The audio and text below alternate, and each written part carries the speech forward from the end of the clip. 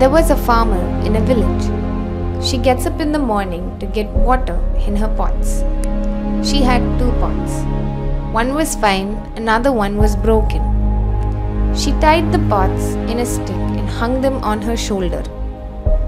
The broken pot couldn't hold much water. By the time the farmer reached home, the broken pot was half empty.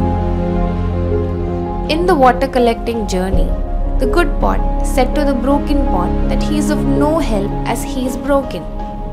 The broken pot felt so bad and worthless that he couldn't bring a full pot of water. This went on for 2 years. One pot was proud as he bought a pot full of water. The other was upset that he could not bring a full-filled pot of water. And he wanted the farmer to replace him with a good pot.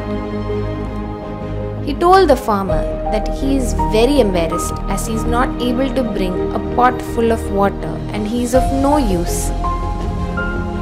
The farmer felt the pot's misery and took the pot out and showed him a beautiful lawn with flowers and plants.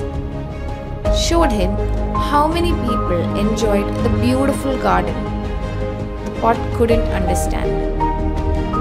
Then the farmer told him that she had sown seeds long back and the pot watered from his brokenness, and told him that because of him, the farmer and other people enjoy the greenery around, and told him that he's not useless or worthless.